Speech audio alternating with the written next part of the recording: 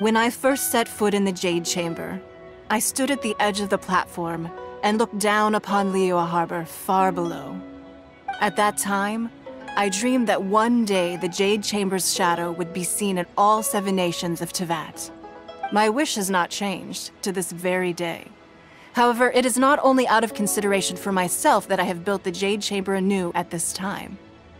I hope the Jade Chamber will always float in the skies above Liyue Harbor, bearing witness to the prosperity and peace of the human world. And I hope that you can all witness it with me. Let the Ascension ceremony commence!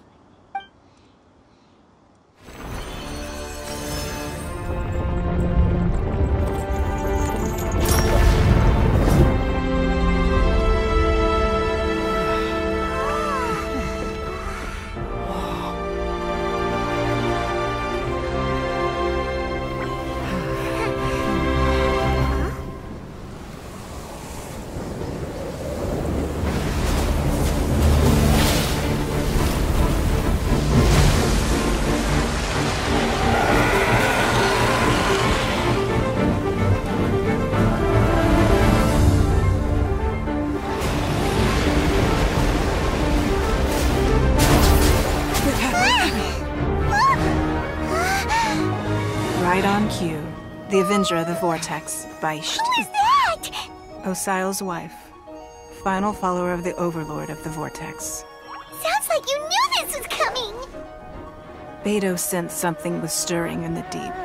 She warned me months ago. Knowing she harbors hatred toward the Jade Chamber, I chose to rebuild it now as a way of drawing her out. Got it. Well, let's go fetch the Adepti. No. Huh? In this human age, the people of Liyue must find a way to overcome this crisis on our strength alone!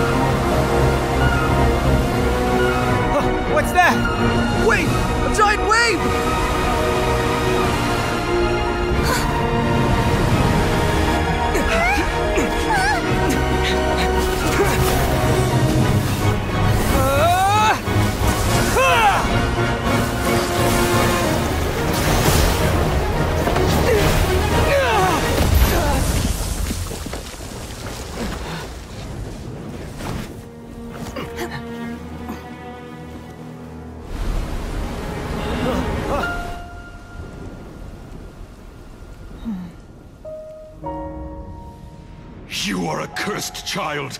Your life brings nothing but disaster to us all. At least if you die, I can bring her back.